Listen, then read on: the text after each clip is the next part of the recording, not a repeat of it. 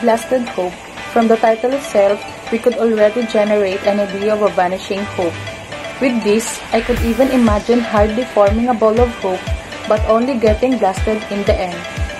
As we go through the poem, we could perceive that the persona has this gloomy or sad feeling which is caused by a love that's too far to reach. Persona believes that she doesn't have a chance, which made him/her lost hope of being requited and finally give up confessing without even trying to reach out to express his/her feelings. With this, we could already think that the persona in the poem has no self-confidence and someone who already thinks negative outcomes without even trying it first. The poem has this hopeless and pessimistic tone. Hopeless because that is how the persona feels in the poem, where having the pessimistic side being accentuated through the words being used such as dim, never, powerless, and spring. Blasted hopes symbolize the unrequited love of a person, shows how we are used to these feelings and how a normal person react on this kind of love. For some of us, we might find it difficult because it intends to hurt us inconspicuous, and yet we accept the situation for some reason. Number one is the fear of rejection, and number two is the fear of abandonment. But despite of these reasons, we find it exciting and interesting because it gives us unforgettable moments once we have a romantic excitement. The real-life lesson of Blasted Hope depends on the readers. Even if I perceive it as a lovely and beautiful love story, still some might find it disturbing in the real context, because it could possibly turn into obsession of a person. If I would have a chance to talk to the narrator, I would like to commend her for creating such beautiful poem. It actually inspires others to create a poem with emotions being attached to it. So Blasted Hope. It shows that it feels good when you find out that the person that you love has the same feelings as you. But then, not all the time you used to have that kind of situation. We may encounter different challenges that will test our love for each other. So, unrequited love is a great explanation for this poem, because it's all about a man who adores woman so much, but the woman doesn't feel the same way to him. So, it's hard for the man to accept that. That's why he's experiencing too much pain. We can't deny that we are not related to this certain situation because it still happened now in our generation. Well, it's hard to accept that in the first place, but then as the time passed by, we can clearly understand that we must not force other people to love us back. He's afraid to tell his feelings because he knows that it will only lead to rejection. That's why better not to tell it, but then sometimes you need to take a risk. What if she can give back the love that you need, but not now, but in the right time maybe? We know that hindi natuturuan ang puso, but just show that you're always there with him. Maybe in the end, she will learn to love you back. If I was given a chance to talk to the author of the poem, I would like to say that the poem gives us so much meaning, mostly in selfless symbolism. For example, the tongue remains powerless and the suffering and pain. We remain powerless sometimes because we're afraid to know the possible result. That's why we are the one who are enduring the pain.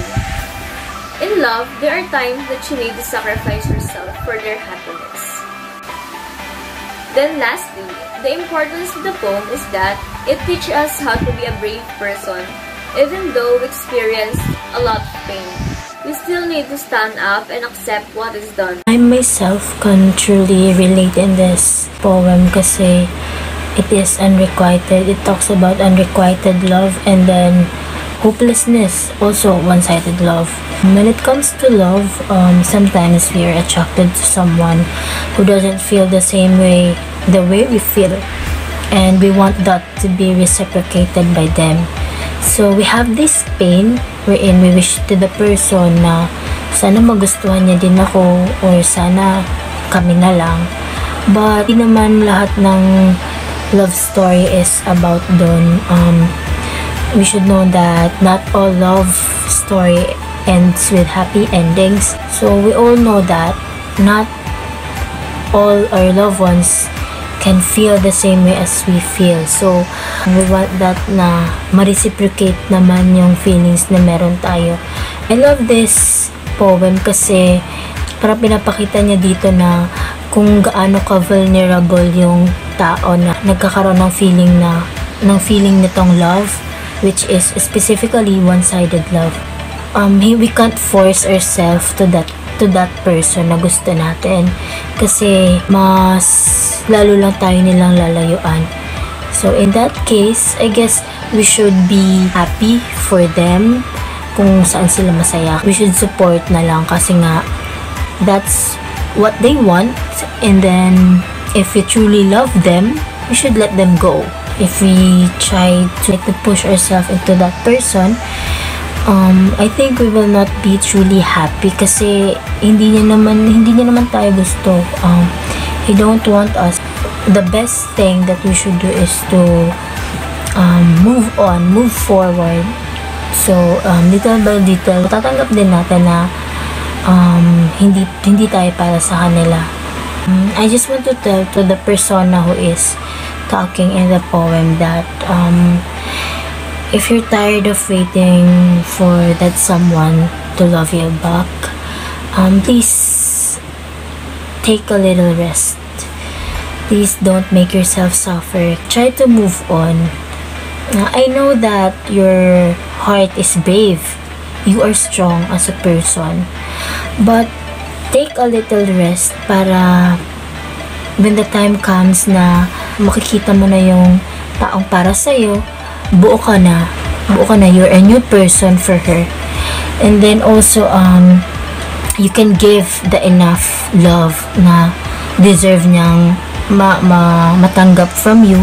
At the same time, she can give also yung right love na dapat niyang ibigay para sa'yo at na-deserve mo din. So, for me, this experience, dapat hindi mo to tinitignan as a worst experience. Instead, we should see this a turning point sa buhay natin na natuto tayo about love. It can be a learning experience sa atin na we are capable of loving pala kahit na yung person na yun, he don't love you back. That's it. Thank you.